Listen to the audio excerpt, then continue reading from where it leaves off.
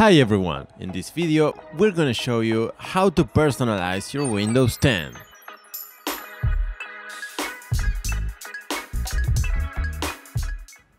First, you have to right click on your mouse in any part of your screen and select Personalize. You will see this window pop up on your screen. And the first thing you can do is change the background. You can choose a picture. You can choose any of these pictures from the computer. As you see, it's changing the background. I'm gonna put the same as before. You can also choose one from your computer. If you want, you just have to select browse and pick any image you want. You can also choose a solid color, for example violet red, and you can also choose a slideshow. Windows will show you different images from your computer which will change every certain period of time. In this case, you can personalize if you want to change every 30 minutes, 10 minutes, 1 minute, 1 hour, 6 hours, or by day. You can also choose shuffle if you want the pictures to randomly display, and you can also choose how do you want to see the images. You can fit, you can stretch, you can tile, center, or span. And the second item is colors.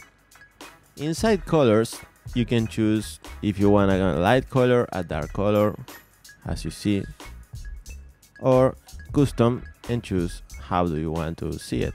I'm gonna select light. You can choose if you want transparency effects. It's slightly different, but as you see here, I like the transparency effect, so I'm gonna leave it that way. You can also choose your accent color. For example, red, as you see here at my left.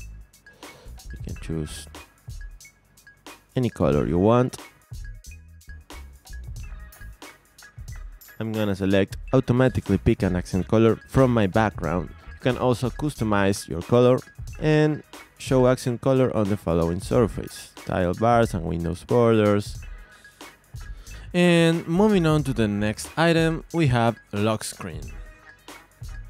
In lock screen, you can also change the way you see your background, but when Windows is locked. You can choose if you want to see a Windows spotlight, a picture, or a slideshow, as I said before. You can also choose the apps you want to see when Windows is locked. And you can also choose one app to show detailed status on the lock screen. In my case, is the calendar. You can also show lock screen background picture on the sign-in screen. So basically, they are asking us if we want to see an image when Windows starts.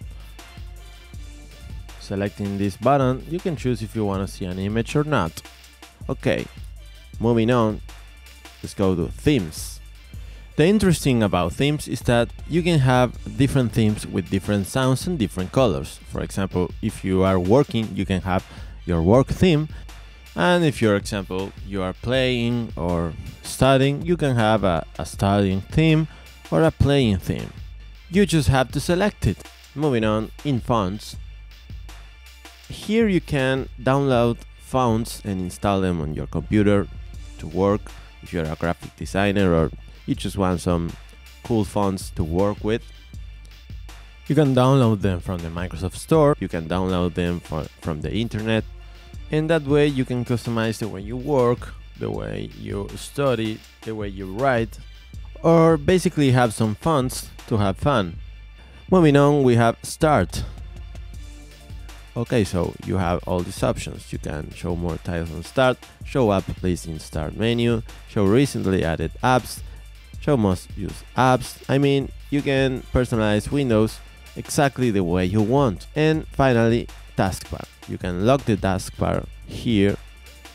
You can automatically hide the taskbar in the scope mode. I don't like this option, but If you want, you can select on, and as you see, the taskbar now is hidden. You can choose automatically hide the taskbar in tablet mode, small taskbar buttons. Use Peek to preview the desktop when you move your mouse to the Show Desktop button. Replace Command Prompt with Windows PowerShell in the menu when I right-click the Start button or press Windows key plus X. You can choose where do you want to see your taskbar, in the bottom, at your right, at top, or at your left. I'm going to select bottom.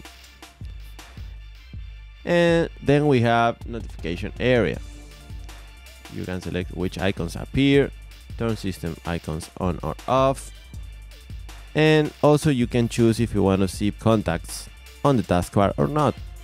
You just have to put this on, choose how many contacts you want to see, and this is the contacts icon. You can choose if you want to show my people notification, play a sound when my people notification arrives, and show my people app suggestions. And that's it. I hope you enjoyed this video, and let me know if this video helps you customize your windows. I wonder, are you happier now that your windows look the way you want it? Let me know in the comments. If you want to keep learning and solving problems with our videos, don't forget to subscribe to our channel and to give it a thumbs up.